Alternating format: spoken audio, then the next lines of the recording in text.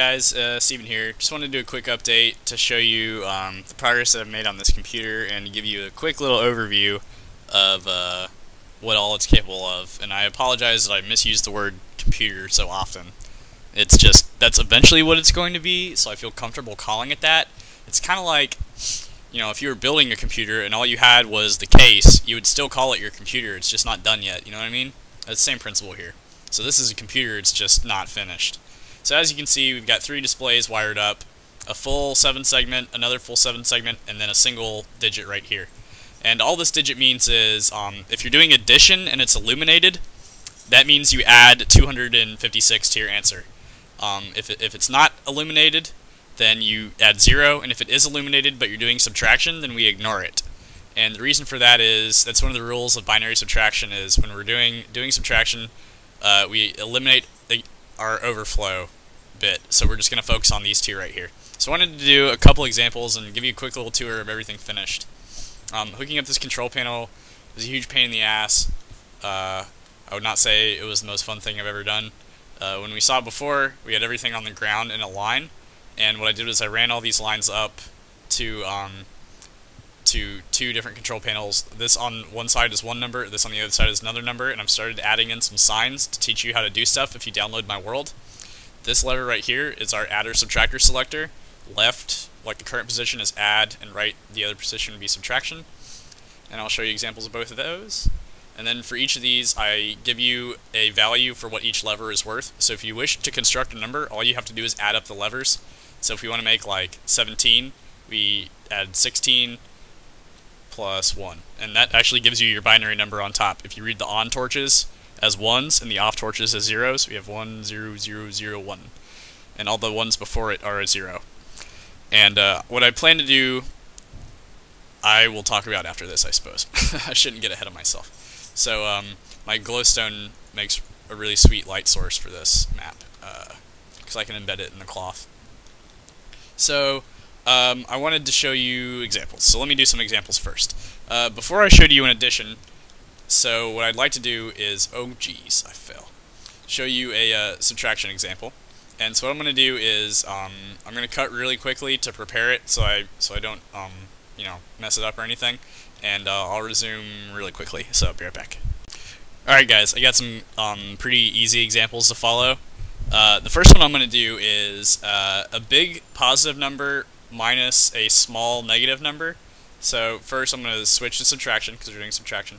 And so with this system, I forget exactly which is which. So we're going to, I forgot to label them, which is our, because you always have to put the negative number on one panel, and I forget which one it is, but no big deal. If you look out here, we still see 0, 0, even though I switch it to negative, although we have a 1 right here, and we just ignore that, remember? Always ignore what's on this panel for our purposes. And so I'm going to switch these here. So we're doing 60 minus 50. 60 is 32 plus 16, which is 48, plus 8 makes 56, and plus 4 makes 60. So we have 1, 1, 1, 1, 0, 0.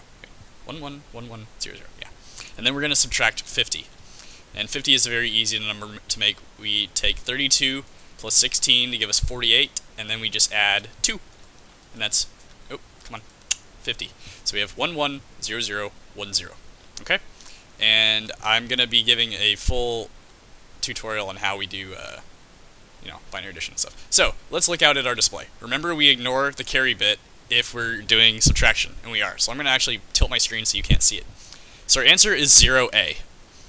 The 0 means our answer is positive, okay? If you have a number in your left column that is, let's see, less than or equal to 7, then our answer is positive. If it's 8 through 15, or 8 through F, it's negative. And then A, if I drew a correspondence table back here to help you guys out who don't know hexadecimal, A equals 10. Okay? A is just a shorter way of saying 10, and all computers understand that A equals 10 in this sense. So let's verify. We did 60 on this side, minus 50 on this side, and we got 10. Is that correct? Yes. Yes, it is. Excellent. So we know that we're able to subtract 2 positive numbers to get a positive number. But let's make it more interesting. Let's do something which will purposely give us a negative answer, yeah? So let's take 8 which we just click the lever for 8, okay? Oh, come on now. Click for 8, and then we'll subtract 12. And we know 8 minus 12 is going to give us a negative 4. And so our answer, we're going to have to kind of interpret a little differently here. So we have 8 on this side, minus 4 on this side. And let's look out at our hexadecimal display. Okay, we have F and C. So we're going to have to dissect this a little bit to understand exactly what we have. So remember, since our thing on the left is greater than 7, we know our answer is negative. So far everything checks out. So I'm going to go back here and I'm going to try to write to make this easier for you. So F, if we look at our correspondence table, F is equal to 15, okay? And binary for 15 is 1111, okay? And that is just a commonly known fact. And then we also have C, and C is equal to 12. So C would be, let's see, we have 8 plus 4 plus 0 plus 0, okay? So these are our two numbers right here, yeah? And with a negative number, we're in 2's complement, okay? And 2's complement is how you express negative binary numbers. And here's how we can convert our answer here into an actual number that we can read, okay? So what we'll do is, we'll change all the bits. All the 1s become 0s. So let me write this down for you. 1s become 0. Oops, forgive me. 1s become 0s, and 0s become 1s. And then at the very end, we add 1. And that converts a negative binary number to a positive binary number. It's a really simple thing. I'll try to show you guys a proof of that in my next video, where I'll just be doing a bunch of binary examples on like pen and paper and then verifying in the game. So let's convert this, okay?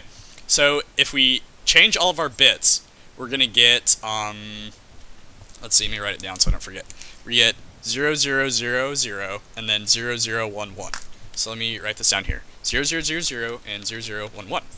Then we simply add 1 to this, okay, and that will give us our answer without the negative sign. So we just, in our minds, append a negative sign. The computer works with this number. It knows what to do with this. But in our minds, we can't really read this very easily, okay? So what we'll do is, we see this here. If we look at it, all of our zeros mean that it's positive. You can ignore a 0 in front of a number. For example, if we look at, this, that's the same as, oh, sorry, I did it wrong. This just means 50. It's just got a bunch of extra zeros. It doesn't mean anything. It's the same in binary. These other zeros don't mean anything. We just look at our first significant digit, which is our first non-zero digit. So we add 1 to this, and we get, let's see, we get 100, okay? Because, and I'll show you why.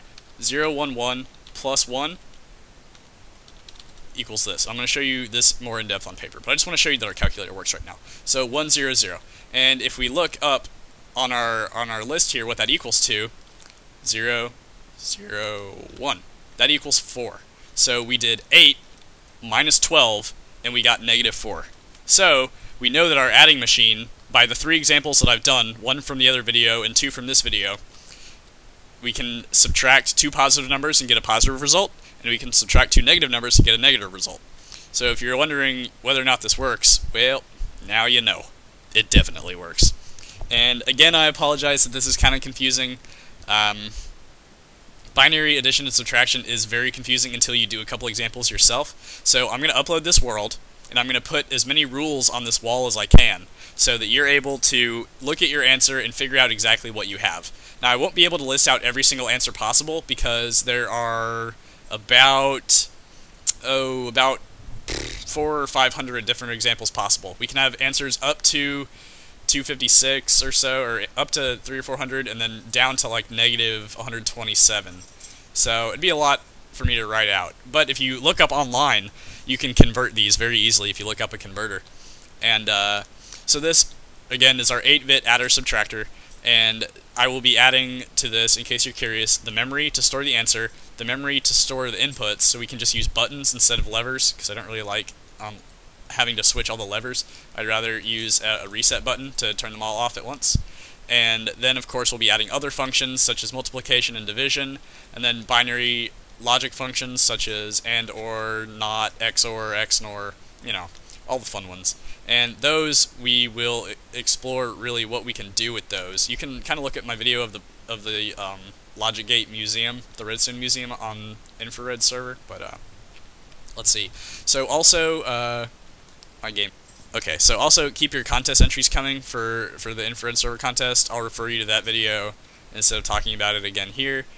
And thank you guys for watching. Oh yeah, by the way, I also recently was given a YouTube partnership, which is lots of fun because now I can make a little money on the side with YouTube, so I can afford to have more contests for you guys.